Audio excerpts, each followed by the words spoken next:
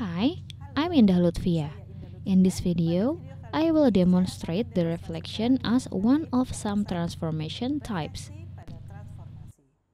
In the discussion, here I'm using a geoboard, the rubber bands to connect and to form the X and Y axis, and also pins.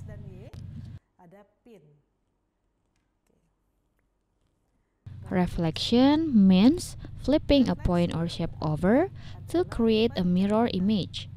For example, if we have point A, negative 3, 7 over the y-axis, then what is A prime? Maka hasil A aksennya adalah pertama. First, let's create the X and Y axis using rubber bands. This is the x-axis and this is the y-axis. Now, point A is negative 3, 7.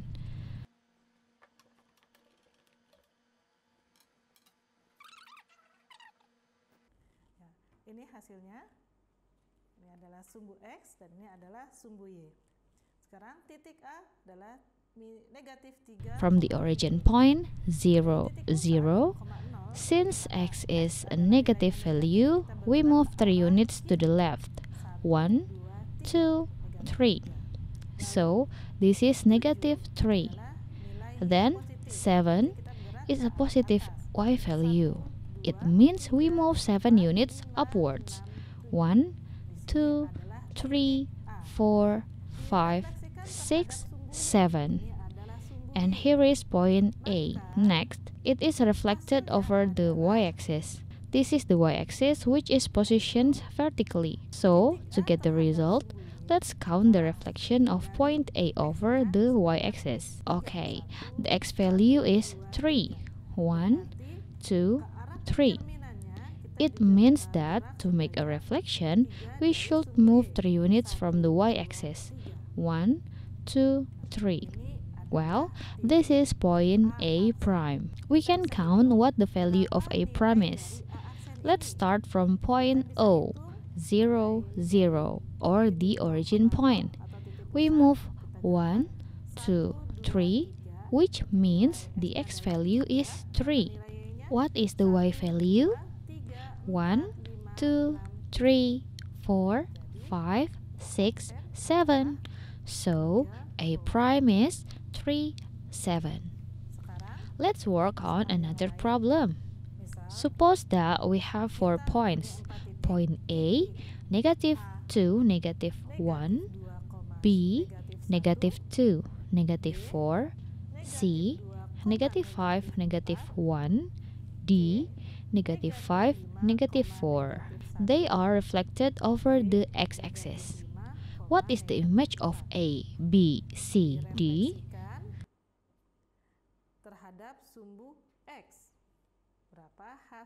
First, let's make point A negative 2, negative 1 from the origin point 0, 0.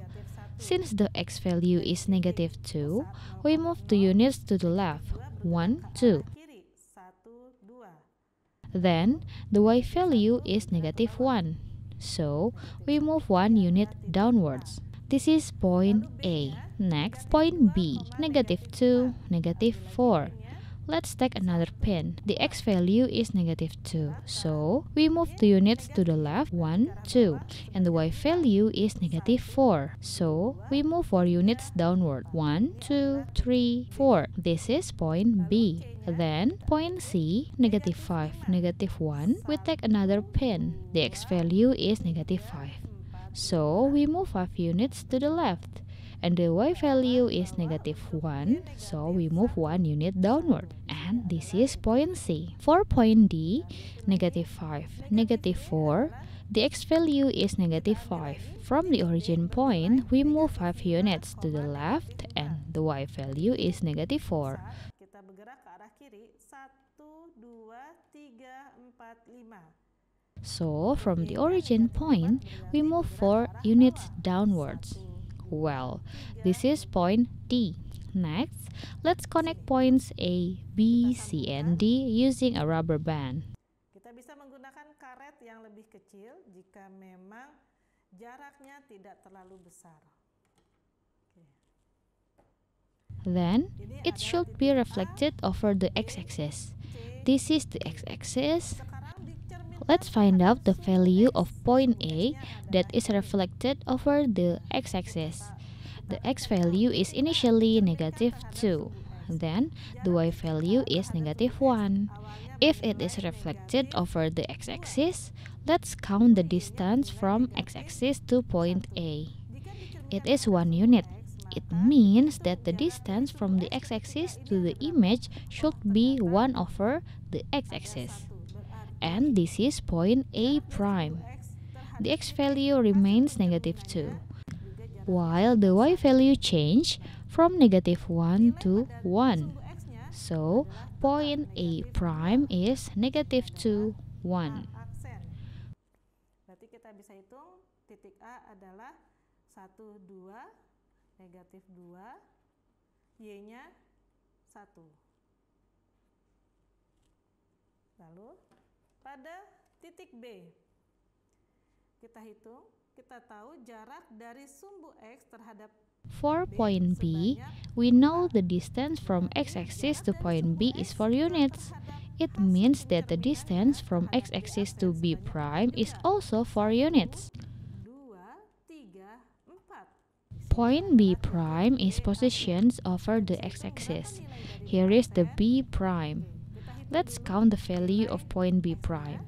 Ke bawah atau ke We count first the x value. It is 2 units. dari titik pusat ini 1, 2, And the y value is 4 units. So, point B prime is negative 2, 4. negatif 2,4. Now, point C, the distance from x-axis to point C is 1 unit, and it is reflected over the x-axis. Therefore, the distance from x-axis to point C prime is also 1 unit, or 1 unit over the x-axis. So, this is point C prime. Hasil pencerminannya juga sebanyak 1. Let's count the value from the origin point, 0, 0.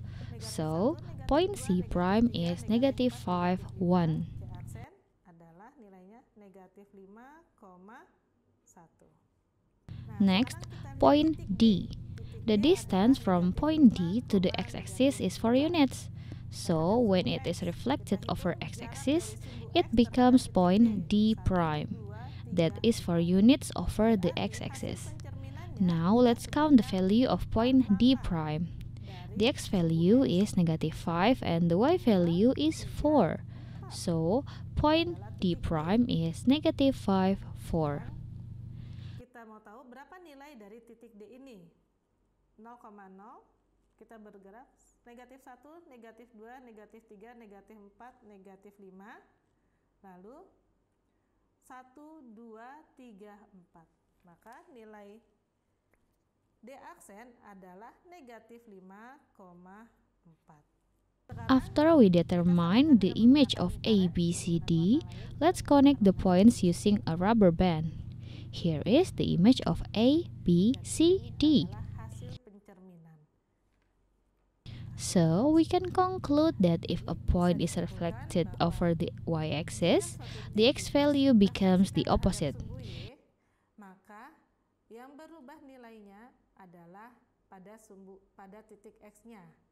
If it is reflected over the x-axis, the y value becomes the opposite. Positif 3. Tetapi jika direfleksikan terhadap sumbu X, yang berubah nilainya adalah pada titik Y-nya atau pada titik nih X, Y-nya.